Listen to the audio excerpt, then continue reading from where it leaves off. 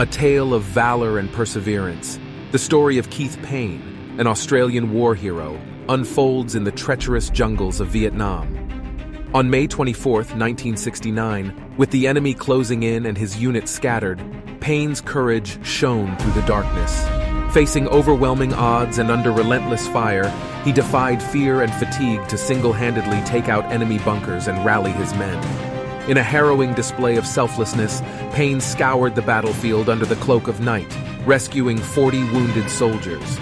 Despite the danger, he guided them to safety, his determination never faltering. For his extraordinary bravery, Keith Payne was awarded the Victoria Cross, securing his place in history as an Australian war hero whose inspiring story captures the essence of heroism and the power of the human spirit.